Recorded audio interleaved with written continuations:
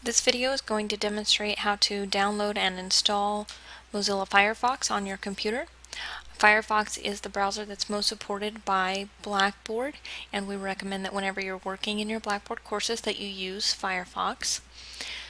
So first you want to navigate to mozilla.org, and you can also click the link on the screen now. When you arrive at this screen, you'll see somewhere on the screen a large green download button. Click that button to download. The screen may look different from what you're seeing now because they update the site often, but there will typically be a large green free download button on the screen.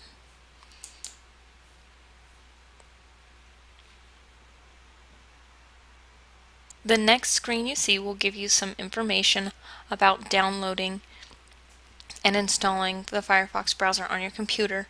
If you're using Internet Explorer, you'll likely see a small bar at the bottom here that will ask you to save or run the file.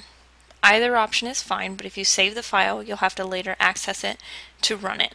So we're going to click Run. You may be prompted with a security warning. You'll want to click Yes.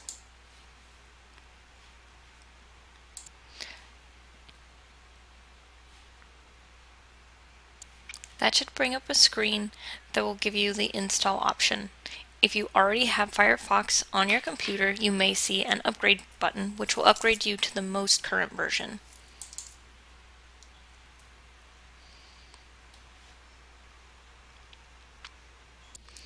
Installing can take several minutes. Once installed, the browser will launch. Then you'll be able to return to OTC and log back into Blackboard using Firefox.